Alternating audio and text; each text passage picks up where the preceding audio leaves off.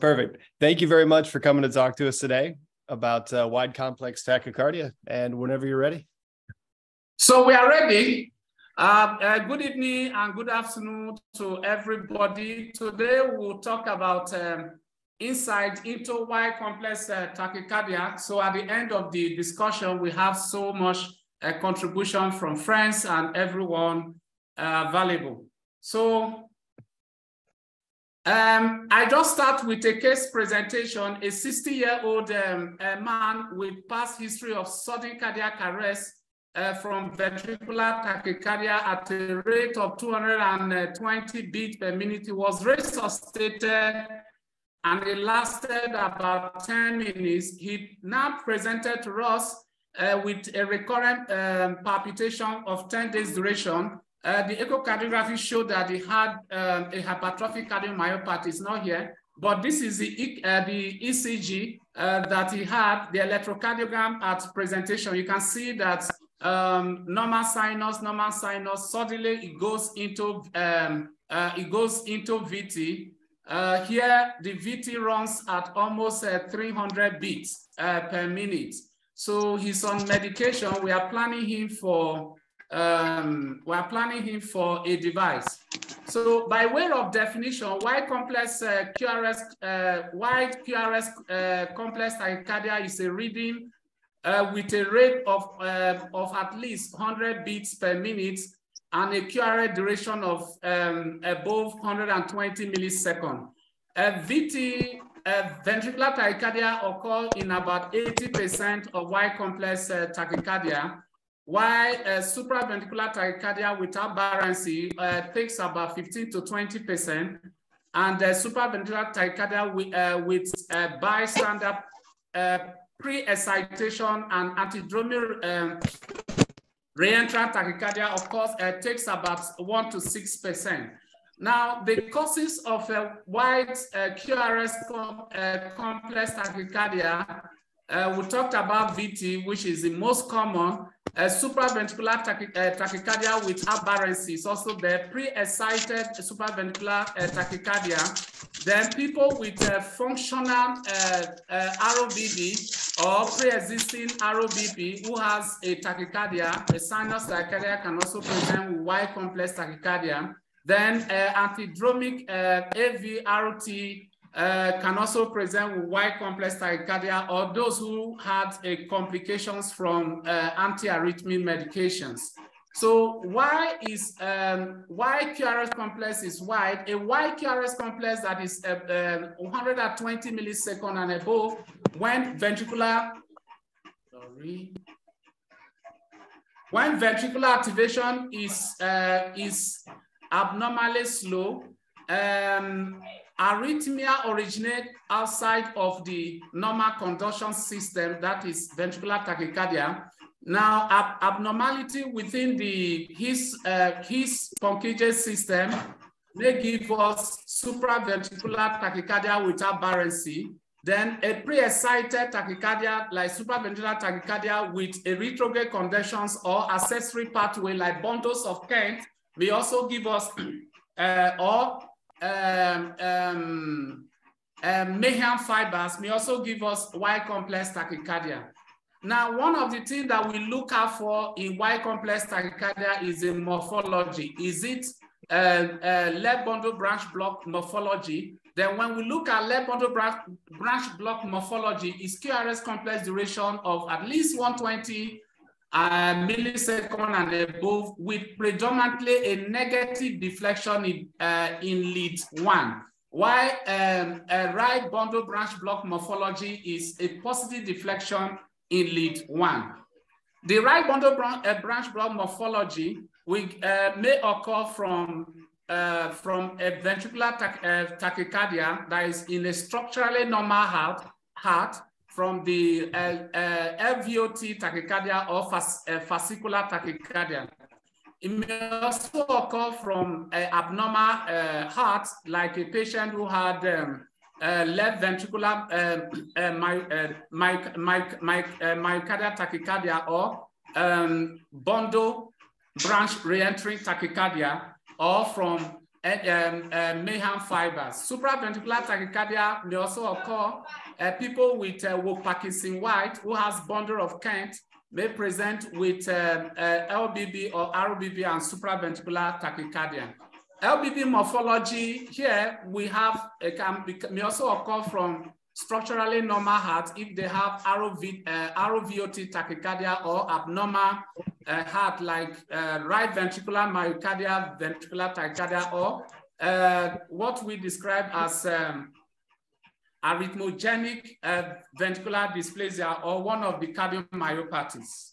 Now,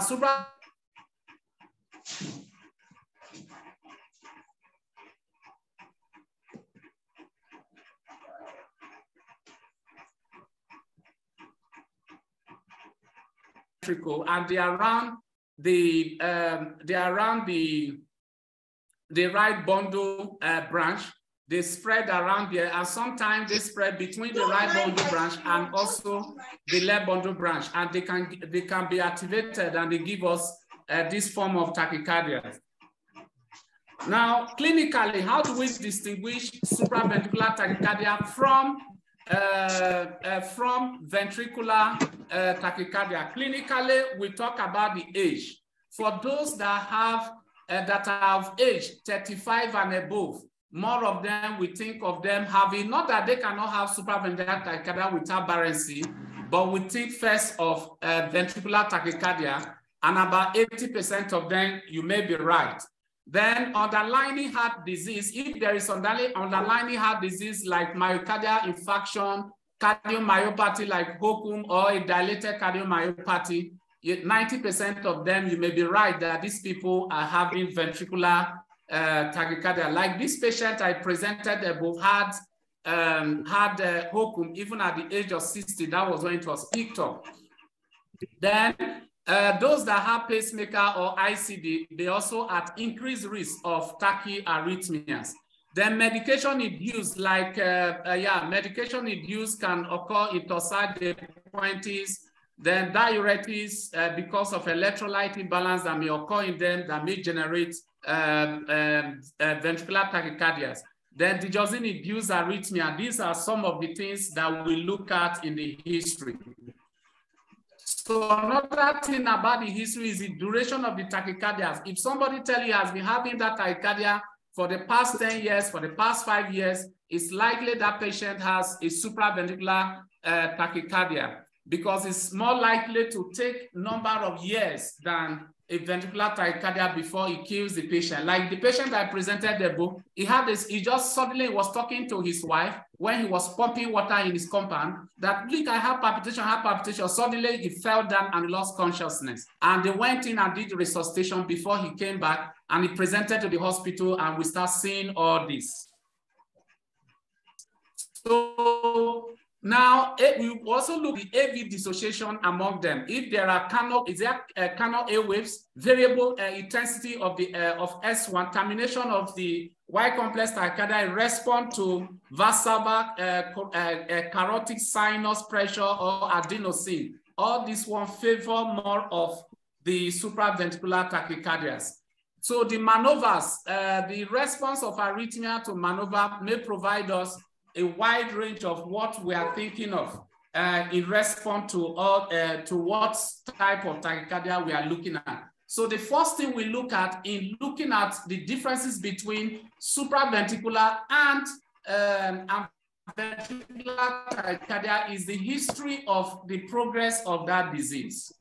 So supraventricular tachycardia is actually, most of them is unaffected by these maneuvers we described above, and they may slow or block retrograde conductions among them. Then the rate, we also look at the rate, limited use. The rate has a limited use in distinguishing between supraventricular tachycardia and ventricular tachycardia, because you may also have people with ventricular tachycardia that have a slow rate as low as 170, 160 or thereabout. But the patient we presented above had a fast rate, because as at the time he was having the tachycardia, the one we pick up while we did the ECG, the rate was at 300 beats. So regularity, marked irregularity of RR interval occurs in atrial fibrillation and aberrancy. if you start seeing that, just know that there is a supraventricular tachycardia and with an aberrancy, or a supraventricular tachycardia with pre-existing LBB or ROBB that is causing the Y-complex tachycardia. We also look at the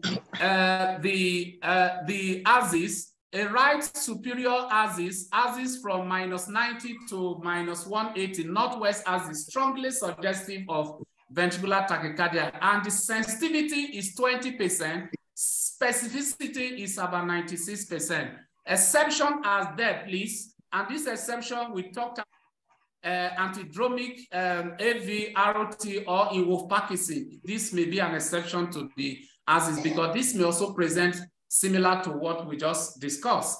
So compare, we also look at people with ROBB with Y-complex tachycardia, and they may have an axis of -30, and this may also suggest ventricular tachycardia. Now look at the QRS duration. In general, wider QRS duration favor ventricular tachycardias. In ROBB like Y-complex tachycardia, the duration is usually more than 140, and that may suggest ventricular tachycardia. LBB, the duration may be more than 160, and that may also suggest ventricular tachycardia. In an analysis of several studies, I looked at some study. When you look at them, they group them that a duration of more than 160 milliseconds is strongly suggestive of ventricular tachycardia, and the likelihood ratio is 20 to 1. Now, I think we need to mute some people. A duration that is less than 140 does not exclude, for the purpose of academic and discussion, a duration of less than 140 does not exclude ventricular tachycardias, because septal ventricular tachycardia and fascicular ventricular tachycardia may also present with a duration of less than 140. So we also look at the concordance. Concordance is present when the QRS complex in all the 6 precordial leads, V1 to V6, are monophasic in the same polarity, either they are negative concordance or positive concordance. Once we see that it is a negative concordance or a positive concordance, is strongly suggestive of ventricular tachycardia. The presence of concordance, as we said, is about 90% specific for ventricular tachycardia. So we go through all this algorithm in asserting our understanding of the differences. Now, the absence is not helpful in diagnosing because of 20% sensitivity among those group of people. Higher specificity for positive concordance compared to negative, and the concordance specificity is about 95 to 90%. So this is a negative concordance where you see that from V1 to V6, the QRS complex are all looking downward. That is negative concordance. Now, negative concordance also point to where is it coming from? Is it from the posterior? So negative concordance point that is coming from the posterior, while positive concordance point that is coming from the anterior. So you can see the description and also an assertion at the point there, positive concordance and negative concordance. Then AV dissociation. AV dissociation is characterized by atrial activity that is independent of ventricular activity. Atrial rate slower than ventricular rate is diagnostic of ventricular tachycardia. Atrial rate that is faster than ventricular rate is diagnostic of supraventricular tachycardia, if we can pick it up. Absence of AV dissociation in ventricular tachycardia can also happen. AV dissociation may be present, but not be obvious, may not be very obvious on the ECG that we may be looking at. So the ventricular impulse conducted backward through the AV node and capture in the atrium, that is retrograde conduction, preventing the AV dissociation may also occur in this group of people. Then also the AV dissociation also is part of this.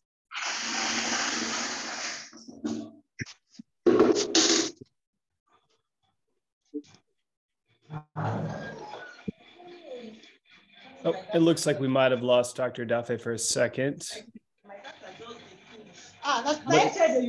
Let me reclose. I'm going to mute some people really quick. Okay. Let's say, Dr. Edafe, we lost you there for a minute. Do you mind muting some of the other people on the call, though? Okay. Let me do that. Let me do that fast. Yeah. So I think the last thing we heard, you were talking about retrograde conduction into the atrium. Let me unmute them because I can see many here. Okay, I think we are good now. Yeah, all good. Good.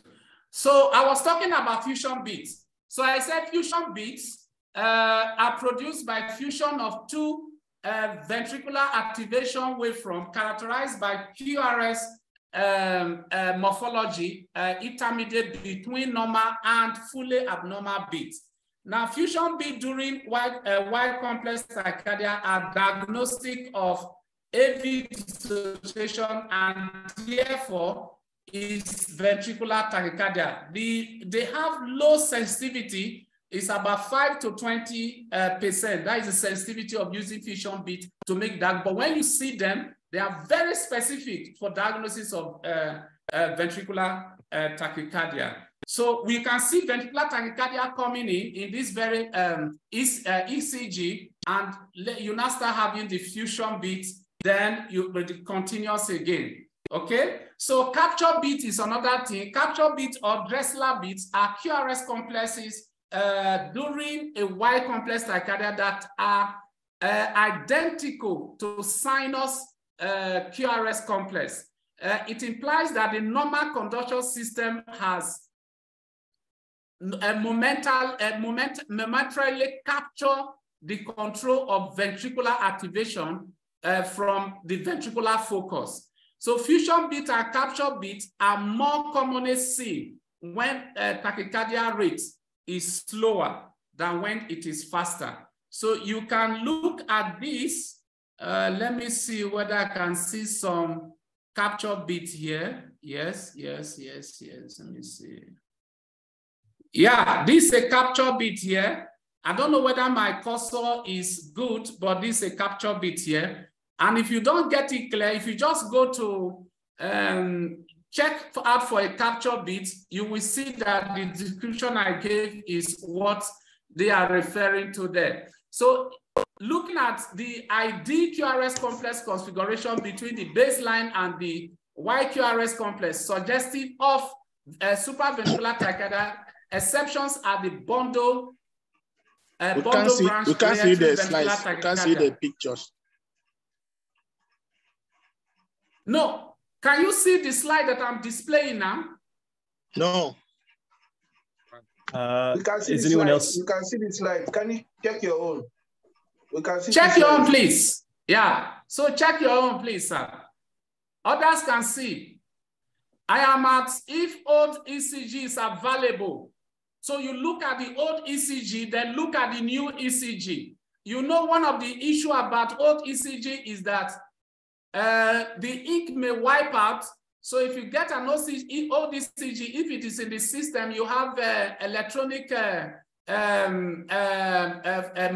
folders for the patient, and you run an electronic system to store your information. These things are easier because 10 years later, you can actually retrieve those folders and use them and know them very well. I'm sure electronic monitoring is including cardio care has been running.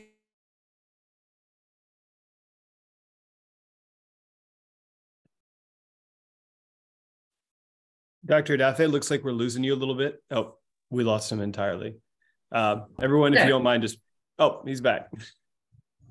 Yeah, you lost me there. I lost you. Yes. So I'm back. Okay.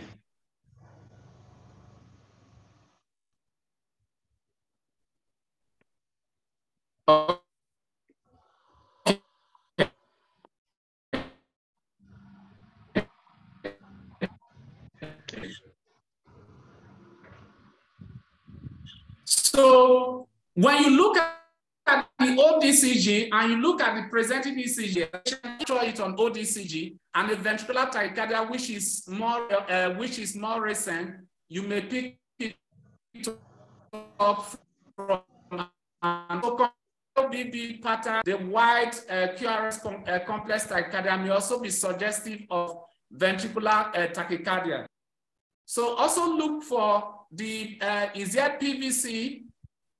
If there are PVC or patient has a previous MI, these are all needles or point was a patient has having a ventricular tachycardia. If that patient also have an ODCG that also shows a wide QT interval, also watch out for such patient. So these are all clues towards that a patient has a structural heart disease. And these are people who may be at a high risk of having ventricular tachycardia. So using the Brugada algorithm help us to clarify a number of things. One, absence of ROS complex in all precordial leads. Is it yes or no? If it is yes, the specificity is better. That patient has ventricular tachycardia. Specificity is about 100%, and sensitivity is about 21%. Then if it is no, then you check arrow to S interval more than 100 milliseconds in one precordial lead. Is it yes? If it is yes, that patient may have ventricular tachycardia. Sensitivity is about 66%. And if it is no, then you look out for, the next point is look out for atrioventricular dissociation. And if there is yes, that patient has sensitivity of 82 and specificity of 98 of having ventricular tachycardia. If it is no, then you move to the last one where you talk about morphology criteria for ventricular, for VT present, both in the precordial leads, V1 to V2 and V6. So you look at all that. Now, the issue is use only the precordial lead, V1 to V6, to look at the step. Look at arrow to S, then look at arrow to S again. So if you look at arrow to S here, and on the morphology here, you see that the arrow to S, we magnify it here, is you look at the differences. Is it more than 100 milliseconds? Is suggestive of ventricular tachycardia. Yeah. You can see the picture, arrow from arrow to the S, where the S begin, where the arrow begin from, and where the S point, the notch point of the S, the maximum notch point of the S. Look at the widening. That suggests ventricular tachycardia. Step 3 also, you look at complete AV dissociation among this group of people. The complete AV dissociation, look at it here. You have P wave here, probably there is a P wave here, another P wave here, but you have the QRS complex more than that. That also suggests of ventricular tachycardia. Then step 4, we also look at wide complex tachycardia here.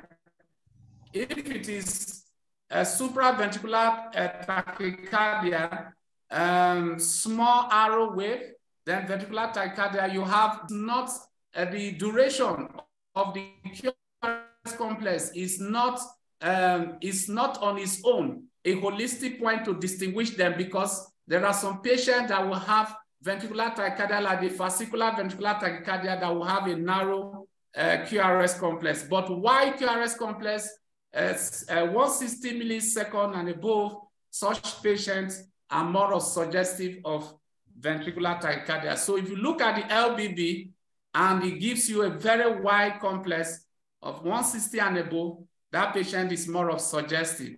Then look at also V6, LBB type in QRS complex, true LBB morphology with upstroke.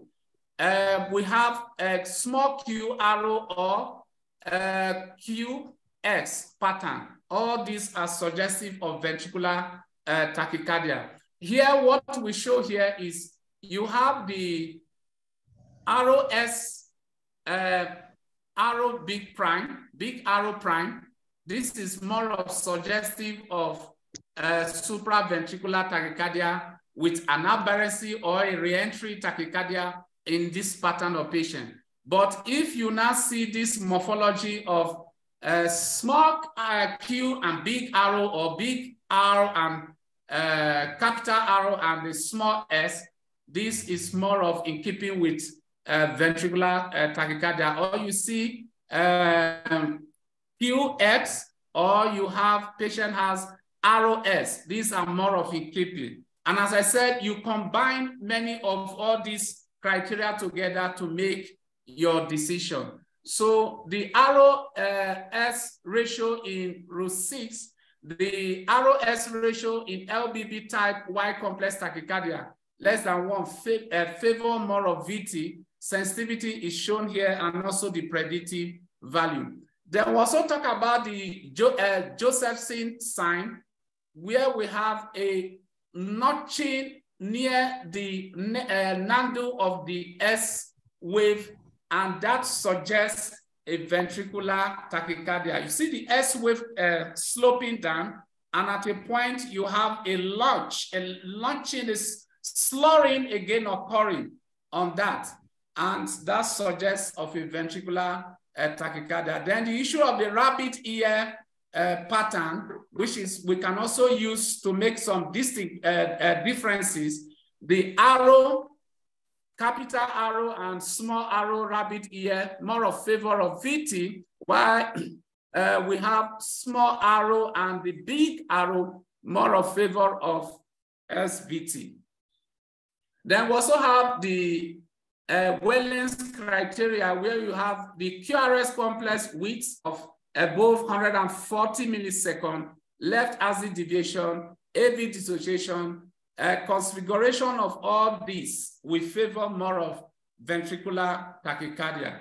So the Brugada criteria, we looked at also the Brugada criteria, the Wellens criteria, the Viveki criteria. Let me show, yeah, the Virecki criteria also is also another very important thing that we should look at, where we talked about the AV dissociation. Is it present? If it is yes, the patient has ventricular tachycardia. If it is no, look at initial arrow wave in AVR. Is it present? If it is yes, that patient has ventricular tachycardia. Then also, if it is no, then look at the QRS morphology.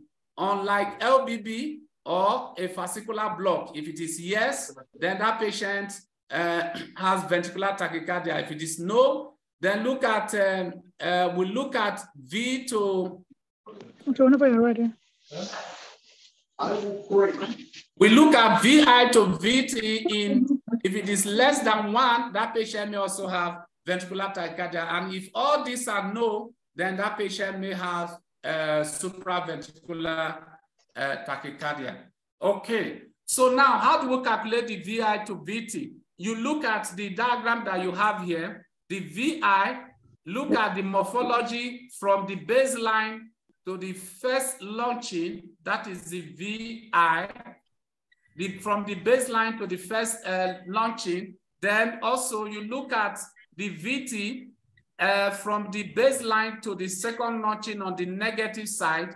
So you calculate it out. If it is less than 1, that patient has ventricular tachycardia. So that is how we calculate that. Well, in the clinic, it may be difficult, but I think it's something we can easily do. Then the AVR algorithm, look at the criteria. Is there an initial arrow wave?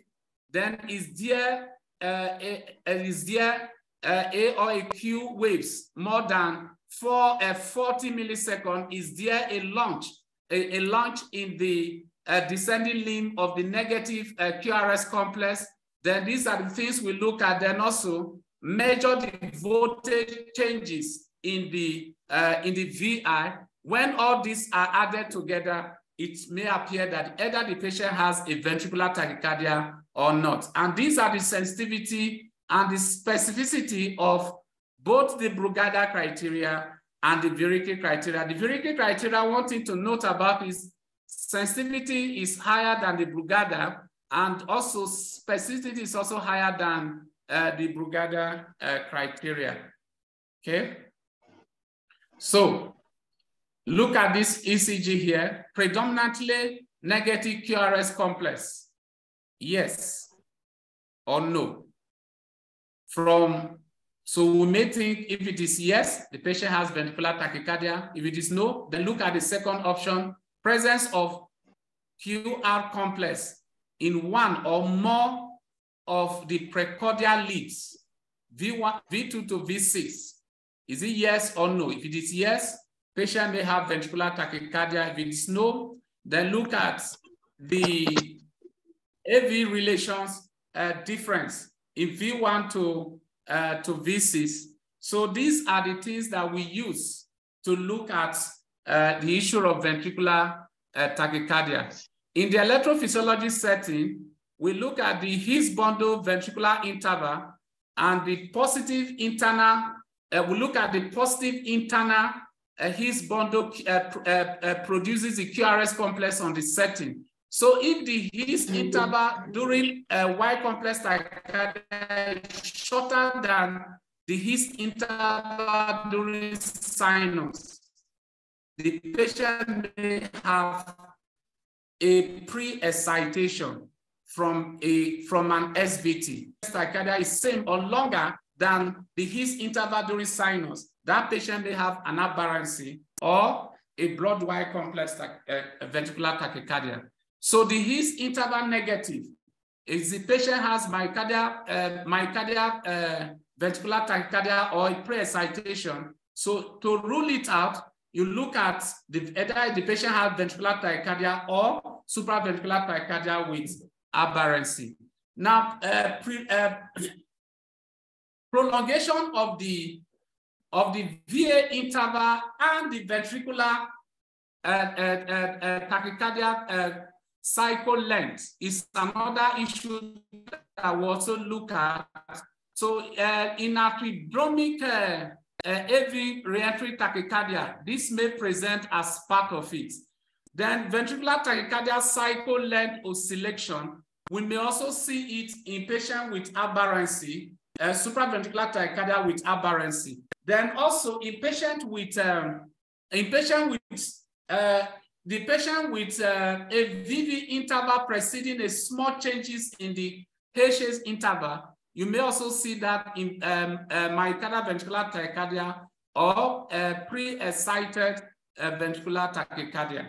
So these are things that help us to have an idea whether the patient has a supraventricular tachycardia or a ventricular tachycardia. So we look at the maneuvers. We also look at the various algorithms. We look at the Brugada, we look at the Viricke criteria. We also look at the morphology criteria that help us to exclude whether the patient has ventricular tachycardia or not.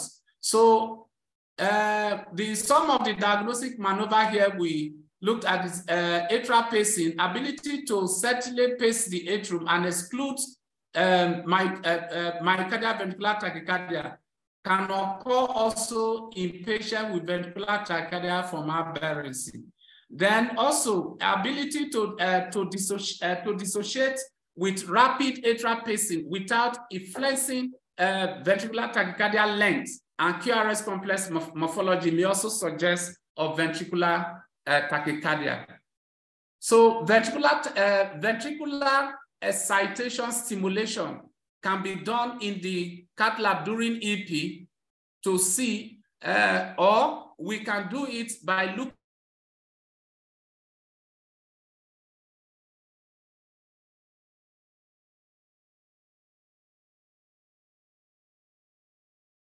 Oh, Dr. Edafe, it looks like we may have lost you again for a minute. Yeah, you lost me again? Just for a minute. So right when you switched over to this last slide about if it resets the QRS with ventricular stimulation. Okay, so I talked about the diagnostic maneuver, like we talked about atrial extra stimulation. You can also pace the atrium during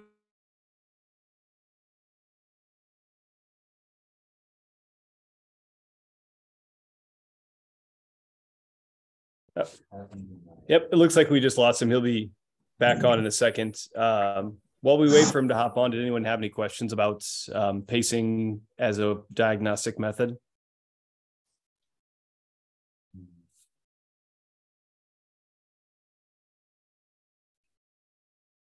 If not, we can just hold tight here and I'll message him.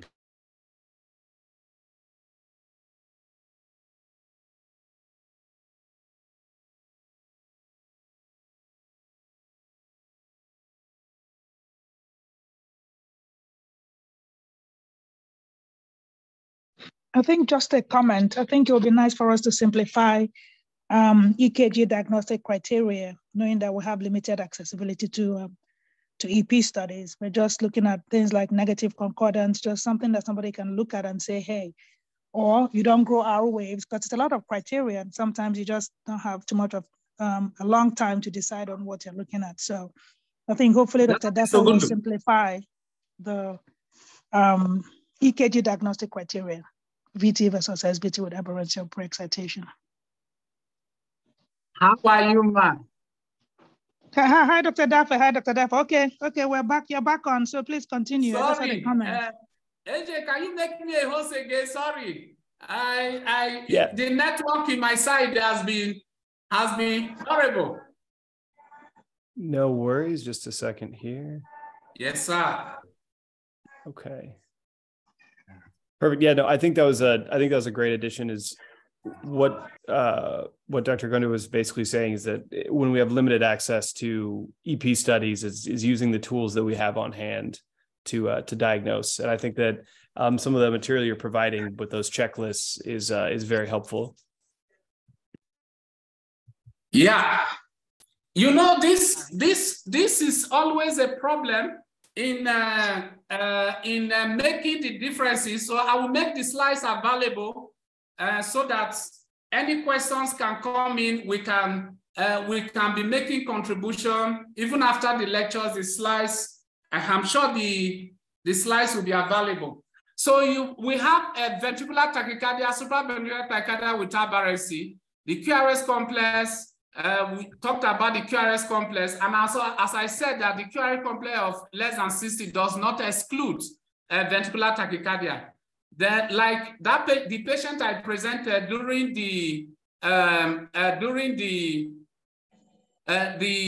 before talking about the Y complex tachycardia, the QRS complex is 140 150 during the ventricular tachycardia. So that does not make it that it's not a ventricular tachycardia. A ventricular tachycardia, because we looking through the process, or every other criteria, there is AV dissociation, there is we didn't see a fusion beat, but there is also a concordance in that particular patient, although we have not checked for Josephine sign, but if you check, you may see it.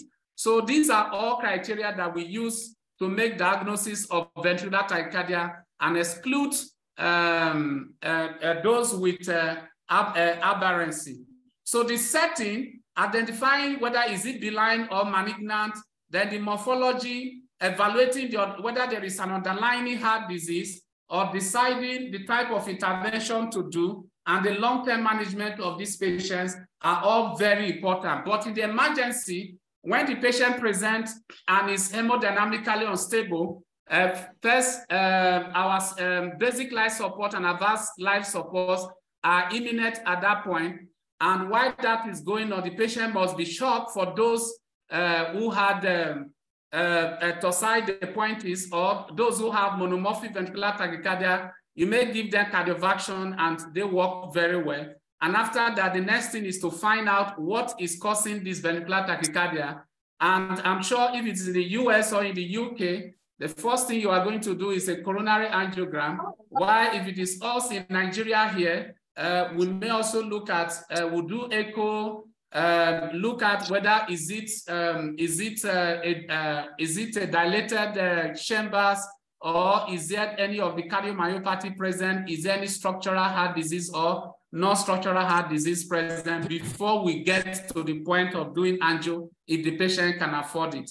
So these are some of the various morphology of ventricular tachycardia. It can come as sustained and not sustained, can be C-cent, can also appear as a V-storm, polymorphic or torsade de pointes. Then bidirectional can also occur, and on ECG we can pick all that up. So there are various algorithms, but the key thing is that once it is identified, is to address it squarely and start with your medical therapy. If EP is available where you are, yeah, go ahead, get your EP done with it.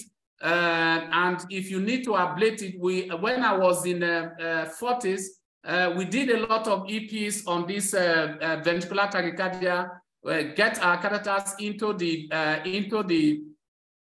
right ventricle or the left ventricle, and ablate all the regions that you feel the problem is coming from. And if the patient also require a device,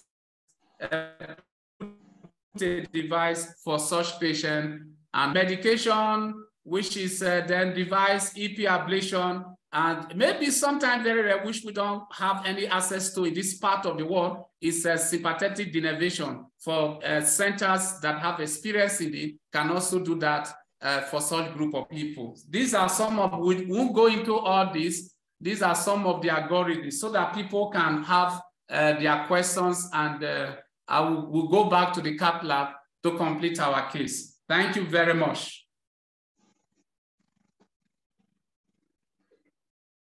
Yeah, AJ, so questions time. I didn't go into the detail of the treatment, but I mentioned the various directions so that we can take our questions, and we still have a complex case waiting for us in the cath lab to sort out. Very interesting case. Well, thank you very much, Dr. Edafe. That was fantastic. I think as it was pointed out, having the resources, using the resources we have on hand is going to be very important, because not everyone can do an EP study. So, I obviously want to open up to questions, but just for your own point of view, say, aside from medications, would you recommend trying like a carotid massage? You mentioned that, or what other kind of troubleshooting would you recommend just on the floor triage? For carotid massage, if you are suspecting, it's one of the things that you can use to distinguish supraventricular from ventricular. If it is supraventricular, carotid massage may respond, but ventricular rarely respond to carotid massage. Or any of the maneuver, adenosine, if you give that, you are thinking of maybe supraventricular tachycardia, and you want to block the AV nodes and get it to a sinus reading, fine, you can do that for adenosine. These are things that we can use for if you are thinking that it's a supraventricular. But if it is for ventricular tachycardia, if it presents as a ventricular tachycardia and you are sure this is what it is, first, is the patient hemodynamically stable or unstable? Because there are some patients that come with ventricular tachycardia and they are still hemodynamically stable. Hemodynamically stable here is that you can still get their BP at a normal range of maybe, if you know the previous BP, or if you don't even know the previous BP, the systolic BP is still very good for the patient, and the patient is still talking with you, and the patient is having a VT, maybe a slow VT. If that happens, you can, what I usually do, you can start your medication, admit the patient to ICU, start your medication, and keep an eye watch on that patient. And even at that point, you can also cardiovert it. There's nothing wrong by cardiovert. But for those that are hemodynamically unstable, the first thing you do among them is your advanced ACLS, start your advanced cardiac life support, and go ahead and cardiovert this patient and return them back to sinus reading. Then the second thing is you look out for the etiology. What is the etiology of this patient? And that is what I said, that if you are in the UK or you are in the US, the first thing you think of is to do a coronary angiogram. That is the first thing you think of. But if you are in Nigeria here, if we have a situation like that, because cath lab is not widespread everywhere, so you may be in a center where there is no cath lab. So the first thing you do an echo, admit the patient to ICU, repeat the ECG, put the patient on monitor, and start the patient on medication. Amiodarone, yeah, we have amiodarone IV in Nigeria here. Start your amiodarone IV, get your defibrillator close to the side of the patient in case it happens or recurrency happen, you can shock the patient and determine the etiology. If the patient has a dilated cardiomyopathy, there are many causes of dilated cardiomyopathy here. The commonest cause in our environment is idiopathic dilated cardiomyopathy. But when you go to the US and the UK, the commonest cause of dilated cardiomyopathy is an ischemic dilated cardiomyopathy. We have ischemia that is emerging and is growing in the process, but in our documentation, in our literature, the commonest cause is still idiopathic dilated cardiomyopathy, probably from infections, from things that we may not have known. That is why we usually call it idiopathic. Familial is also there, and the rest of them. So if that happens, the next thing is that, does this patient require in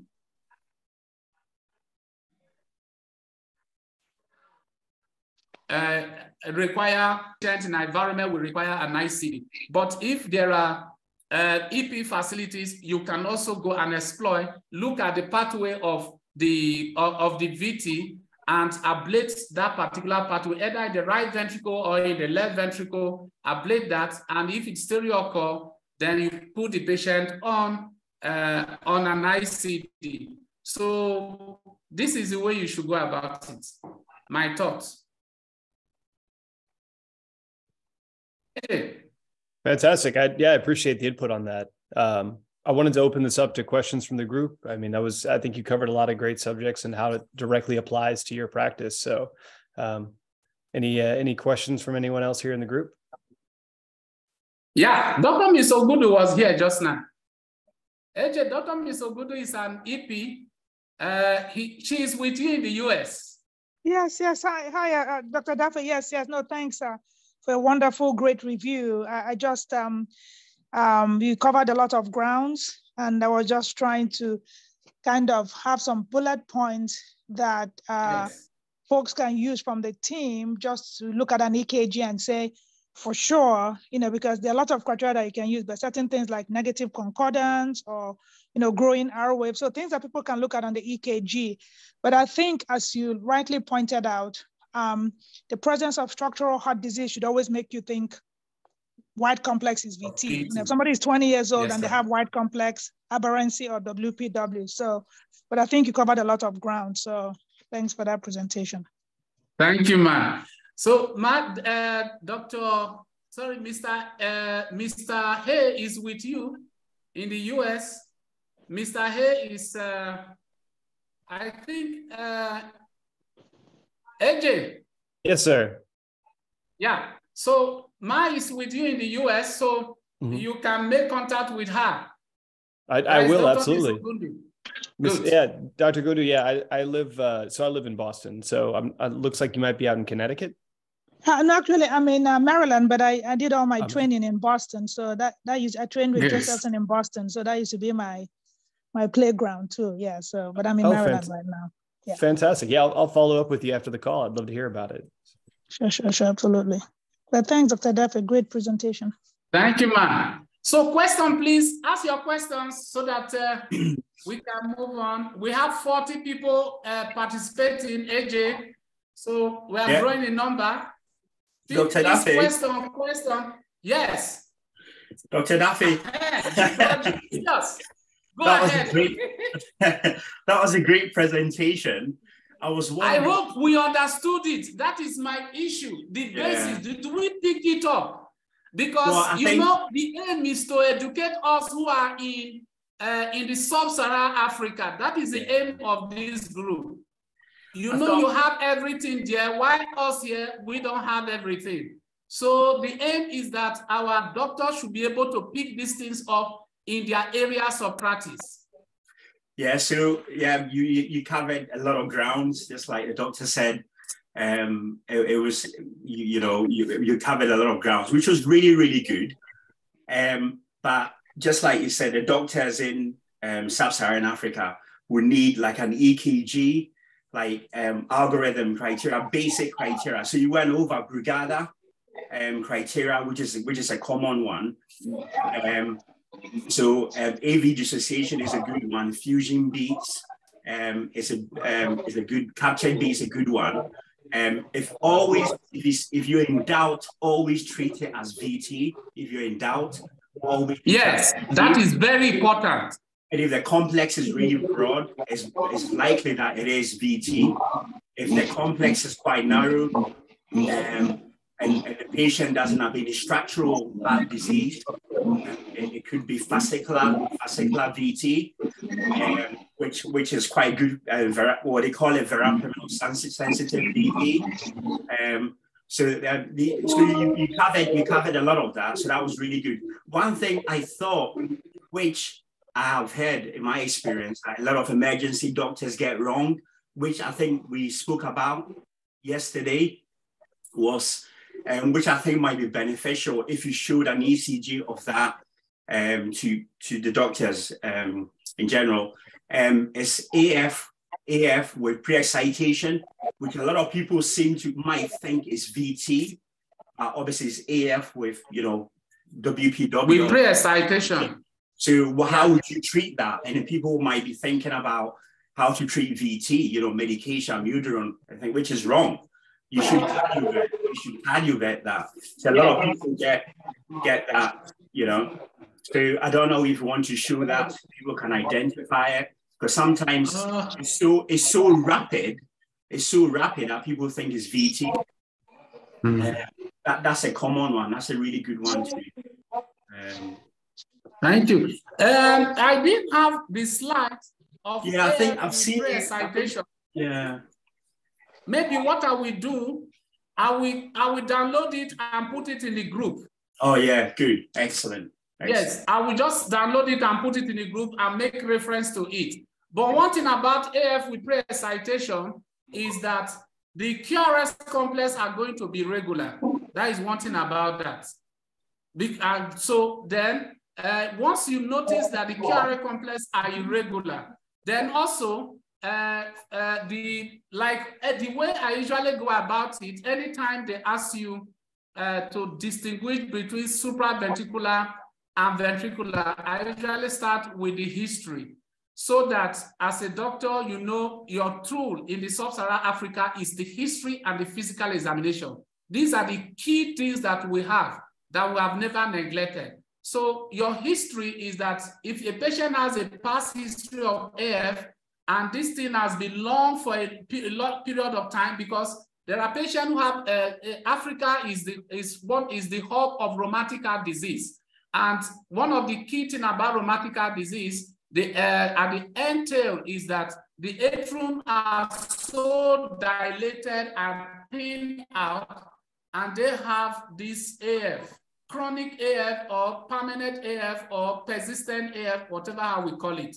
So if we have those history that the patient has a history of so and so, and he has been on AF for a long period of time, and the patient now have this ECG finding of irregular, you know that this patient has AF with aberrancy or AF with LBB morphology, because after a while, the QRS complex, the ventricle may also thin out, and if the ventricle thin out and become dilated, the patient may end up having LBB. And that patient having LBB and he has AF, the patient may have AF with fast ventricular response, AF with normal ventricular response, or AF with slow ventricular response, if there is a form of block at the level of the AV node.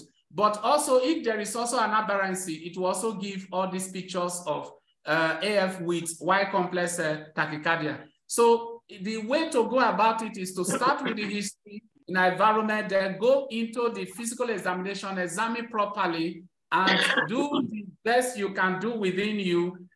You get an EKG, get it done, and look into the atrium very well. And that may help us in all this, in gathering our information together. Perfect. Thank you for that info there. Thank you, sir. We have another, if everyone who's not actively speaking, if you could go on mute here. We have another question from the chat saying, do you use IV amiodarone across various etiologies of VTAC, whether ischemic or structural? Yeah, that's a good question. We use IV amiodarone for people who had structural heart disease. We use IV amiodarone. And here, because I'm answering the question based on what we have in the in the sub-Saharan Africa, in Nigeria in particular. In Nigeria, we have access to IV amiodarone. We also have access to the oral amiodarone.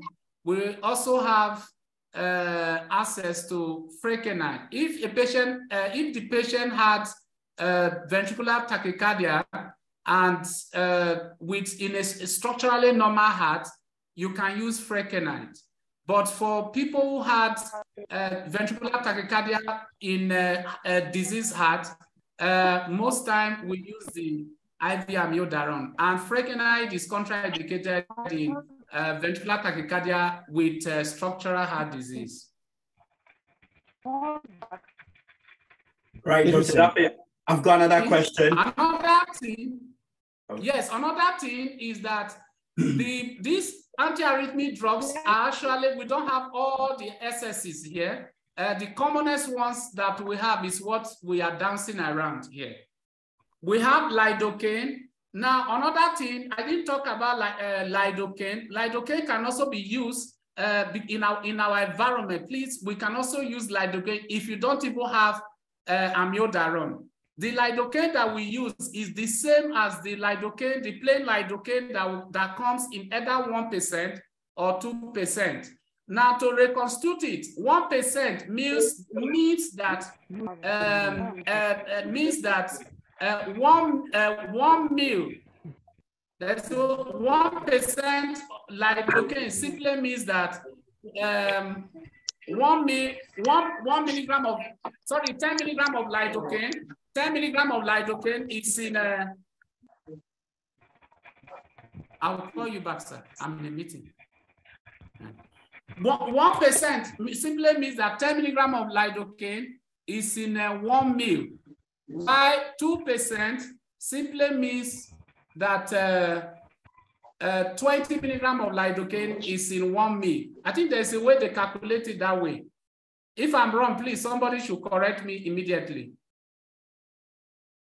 Dr. Seko, if I'm wrong, please check it up. 1 milligram. That is 1% means, yes. The calculation, am I wrong? If I'm wrong, please just correct me.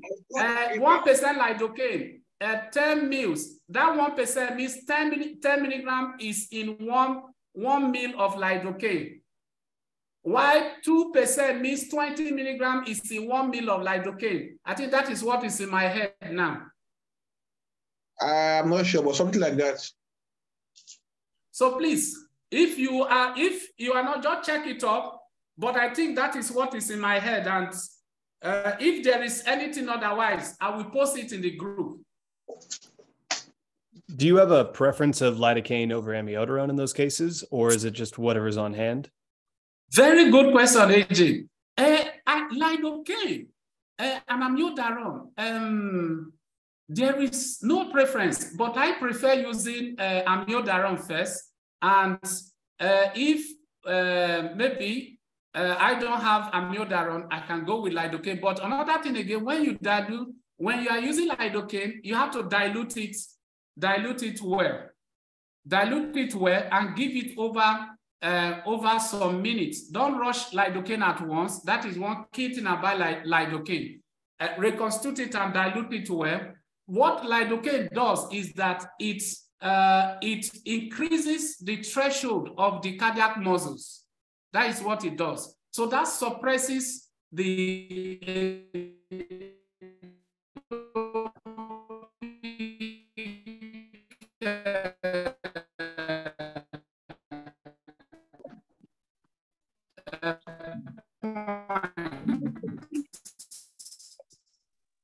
And Dr. Edafe, we're losing you there for a little bit. Do you mind? Sometimes if you use, you can also switch. There are many cocktails. Can you hear me now? Yeah. If you can just repeat what you said there. Just very good. Very good. So you can start with amiodarone, IV amiodarone, and in some VT storm. If you encounter a VT storm, you may combine the two medications together. But it's rarely done. If you have a VT storm and you don't have any other access to address it, you may combine the two medications together, especially in our African setting where you may not have access to everything that you need to address the patient.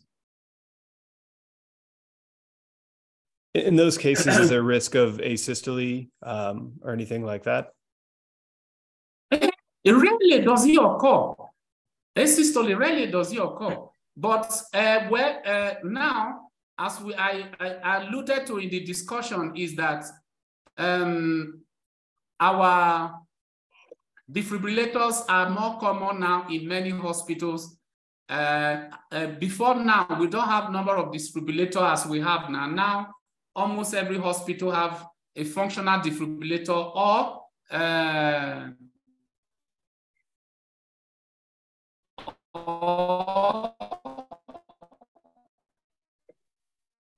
Okay, Edafe, you're breaking up.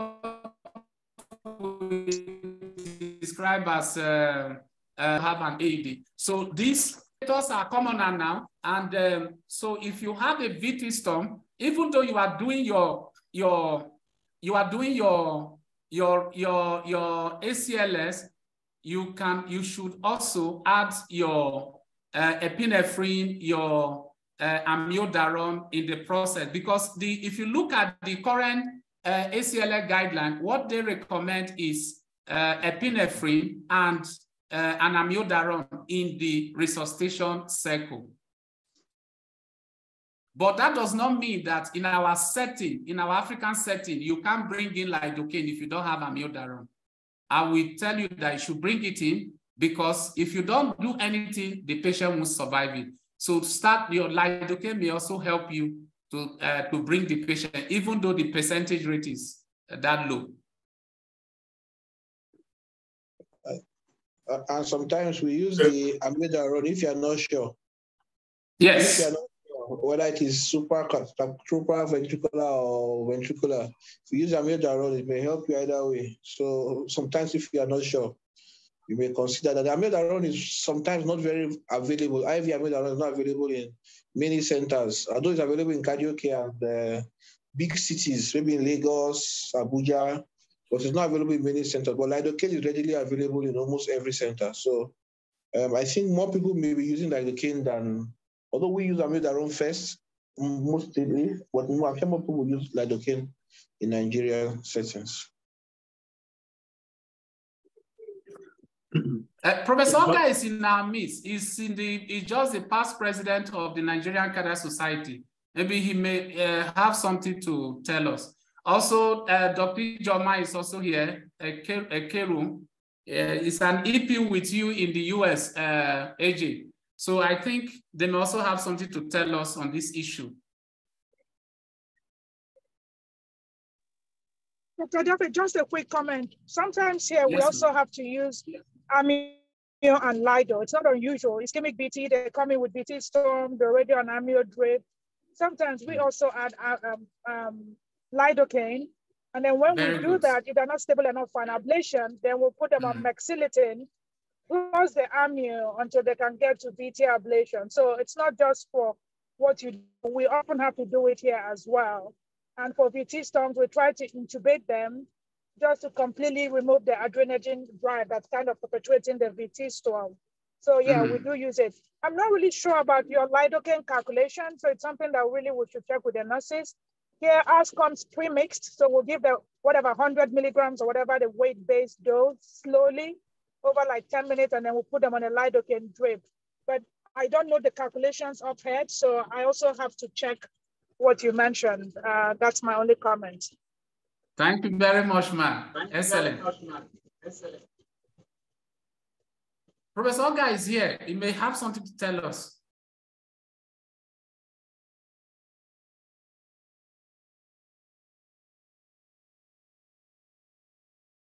I think Dr. Oga commented that his network is unstable.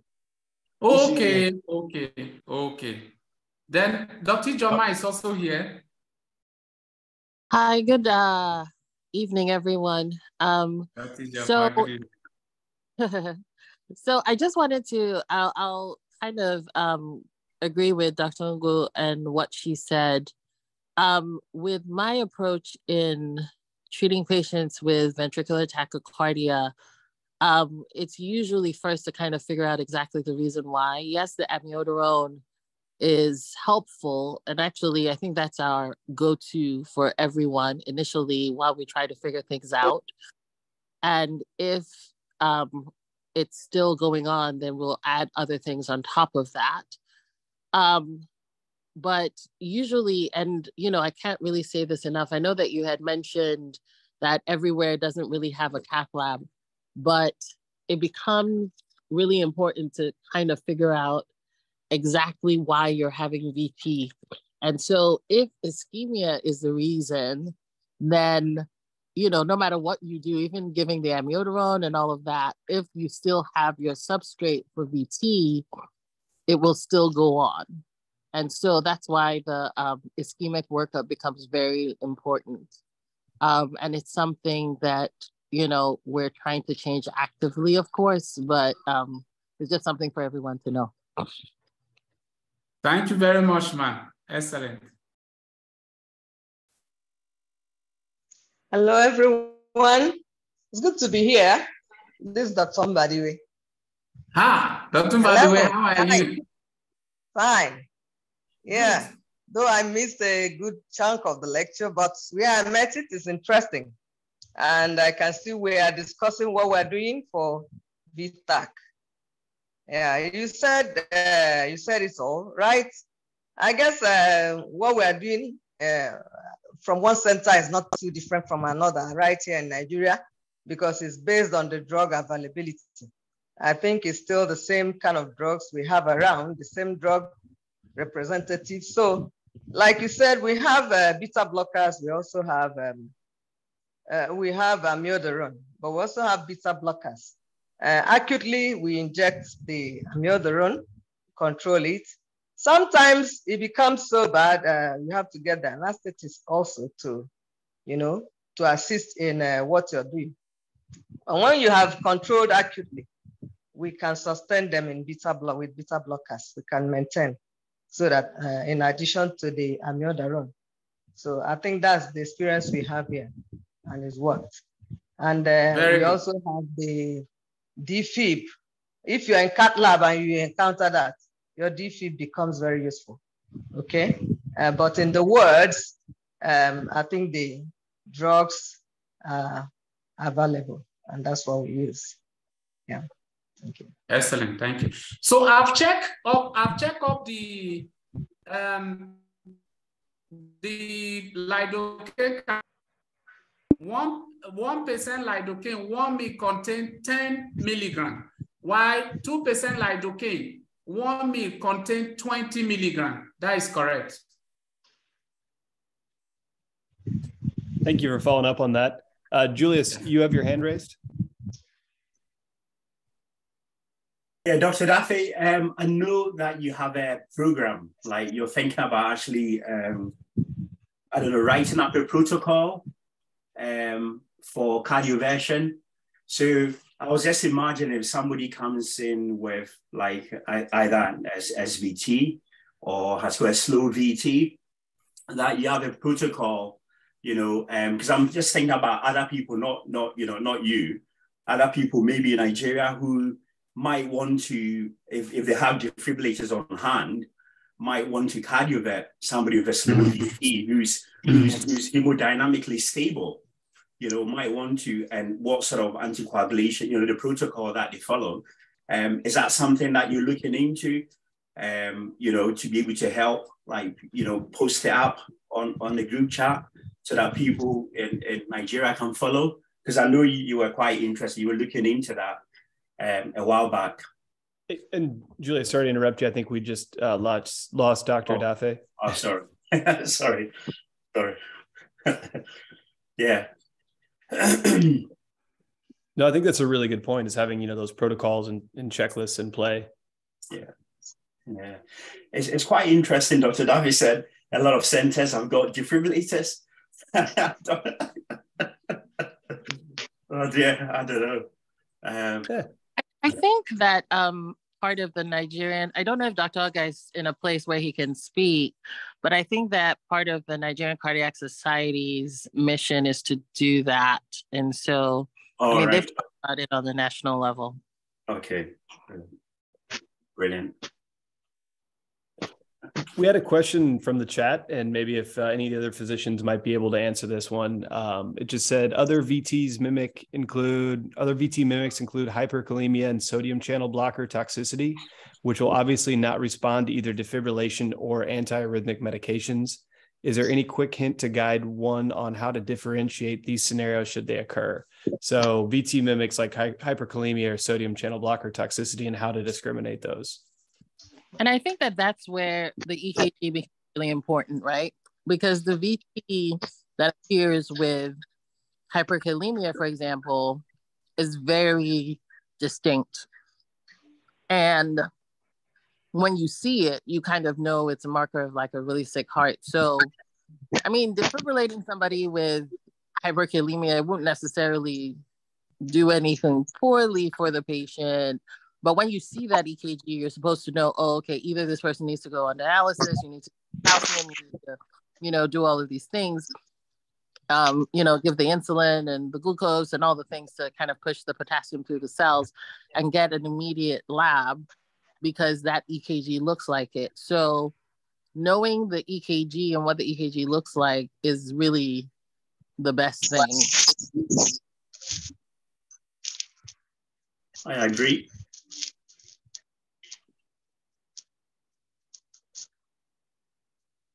Sorry, I was on mute. Thank you for your input there. And Dr. Edafe gave you back hosting. Welcome back to the talk. Thank you very much, sir. Yeah. So, am I allowed to go for the case now?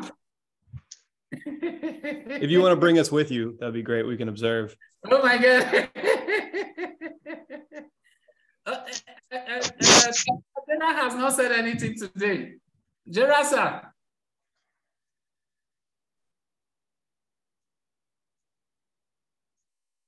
Sorry, I was on mute. Apologies. No, great talk. I don't want to hold you up. I think all the right things have been said, and I certainly can only echo what everyone said. And I think the key take-home message is, as you said rightly, is always just treat your patient first. If they're hemodynamically unstable, then in a way, it doesn't really matter what the rhythm is. You just got to treat your patient and then worry about the presentation later. Yes, sir. But no, fantastic talk. Excellent. Fantastic. Well, thank you. Thank you very much. Thank you very much, Dr. Edafe. Got a bit of an echo there. There we go. So AJ, next week we have the liver space.